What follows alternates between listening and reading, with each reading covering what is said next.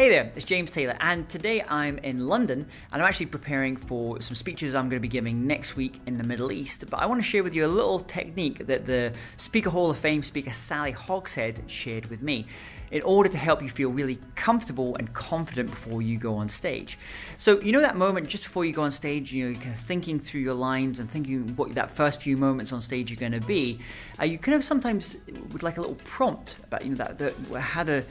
first part of the speech is going to work. So what Sally suggests and what I do every time before I give a speech is on the morning of the speech I'll go and take a little photograph of my PowerPoint slides all together, and on that that little photograph it just has an overview of the flow of my slides. And just before I go up on stage, I'm standing there at the side of the stage often just looking down on my phone, looking at that photograph, and I don't need to necessarily remember what's in each of them, but it just gives me a sense of the flow and the transitions and where I want to be. And it just gives me that little bit extra confidence that I know what I need to do when I get onto the stage. So, quick tip for you, always make sure you take a little photograph of your slides and have them there on your phone as a quick reminder before you go on stage.